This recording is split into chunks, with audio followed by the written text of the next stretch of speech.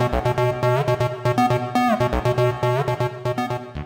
there and welcome to this week's ASFN News Flash. We're going to get right into it as we received quite a lot of catches this week. First off, we joined Bilal Kalan, who caught a 6 kg keelback on his Salters Grande Elite 15 foot and his Salters 8000. Well done, what a spectacular catch.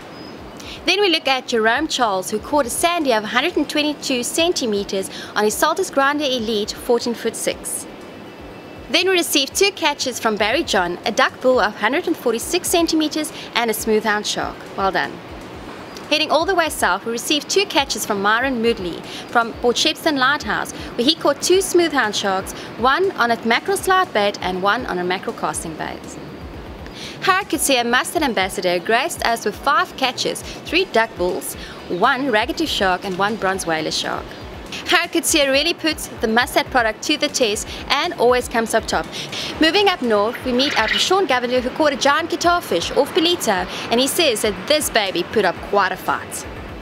Zian Kalal also becoming quite a regular on the ASFN News Flash, sending his 2 diamonds, and also mentioned that since he's got his Salters Grande Elite 15 foot and his Salters 8000, he's caught over 11 diamonds on the product. Well done, Zian.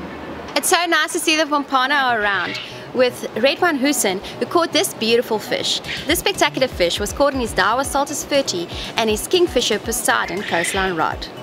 It's clear that the summer fish are around, so remember to keep them coming by sending them to grandeelite@asfn.co.za. That is grandeelite@asfn.co.za. See you next time. Goodbye.